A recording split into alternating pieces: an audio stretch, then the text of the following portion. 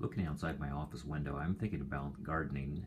It's currently the end of September, and soon the fall weather is going to prevent me from growing outdoors. But what if I could grow plants inside and continue to garden throughout the wintertime? I'd like to grow peppers in my office, and one of the things that I could use to grow peppers would be an indoor gardening container. I have several options available to me, and the AeroGarden is just one of the ones that I prefer. It's commercially available, uses hydroponics, and has everything built in from timers to water pumps and light cycle.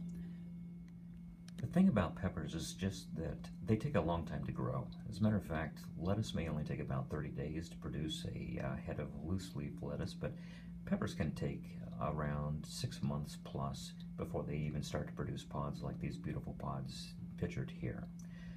So to get a jump start on my plans, I had to be very proactive.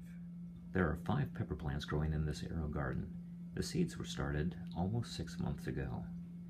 By pruning the canopy and the roots, I've kept the plants relatively small.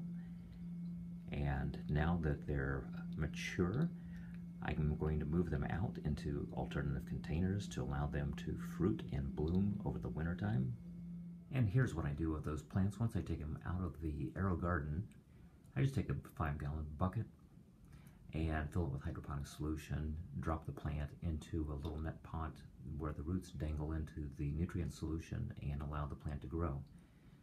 This plant was formerly in an AeroGarden, and now it has been in the bucket and producing pods and is around 9 months of age. So it shows that this is a very achievable method. So what kind of grow light do I need to continue to grow these pepper plants once I take them out of the AeroGarden? You'll note that there's no light above the plant on the ceiling above. In fact, it's nothing except for the sunlight that's coming through the westward facing window, and it seems to be quite enough for my needs.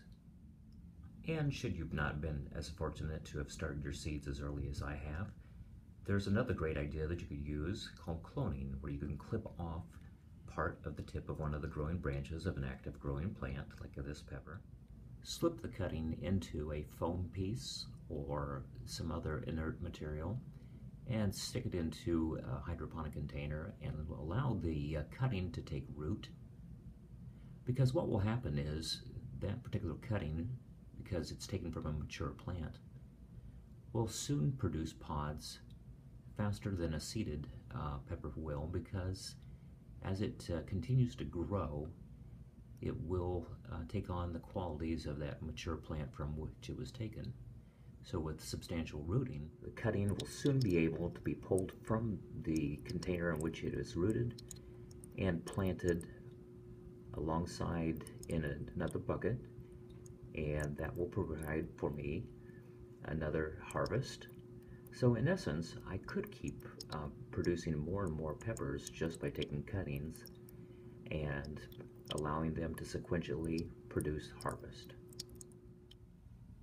So if you're wondering whether or not it is possible to have a nice indoor garden, it is quite possible. It takes a little bit of pre-planning, as well as some simple setups and a nice sized window.